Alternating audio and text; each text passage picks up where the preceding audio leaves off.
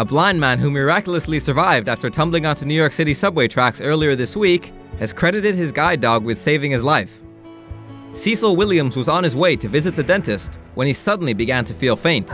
Noticing this, his guide dog Orlando began to bark frantically and tried to prop the 61-year-old up.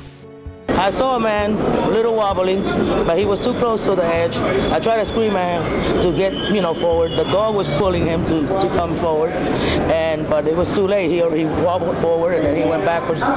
Medication Williams was taking at the time may have been to blame for his fainting. The loyal black lab then jumped down onto the tracks and attempted to wake up his owner as a subway train hurtled toward them. Luckily, the two were lying in a trough between the rail tracks and escaped serious injury. Williams' insurance is set to expire when he retires in January, and he may be forced to give Orlando up for adoption. But well-wishers have been working hard in an attempt to stop the pair from being separated.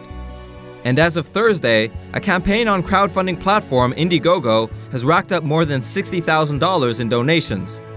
Hit the link in the description below to see how you can help.